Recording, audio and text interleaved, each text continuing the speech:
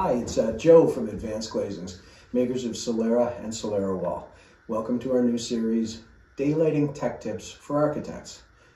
We're going to provide practical information to help you create beautiful, functional spaces with daylight and views. Now we're going to kick things off today by just defining daylighting.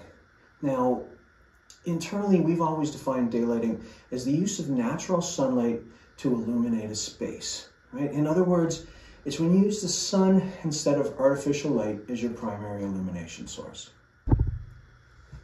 Now, LEED uses the term spatial daylight autonomy, and you've achieved spatial daylight autonomy if you've achieved 300 lux of illumination for at least 50% of working hours.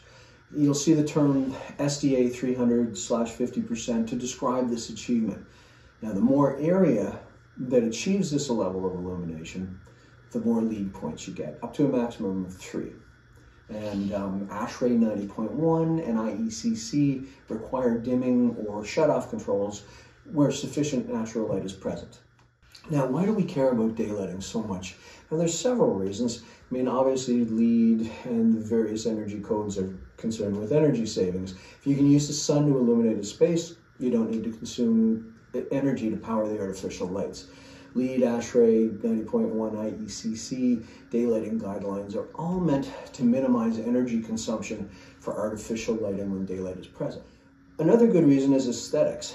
Buildings with full spectrum natural light are just more beautiful.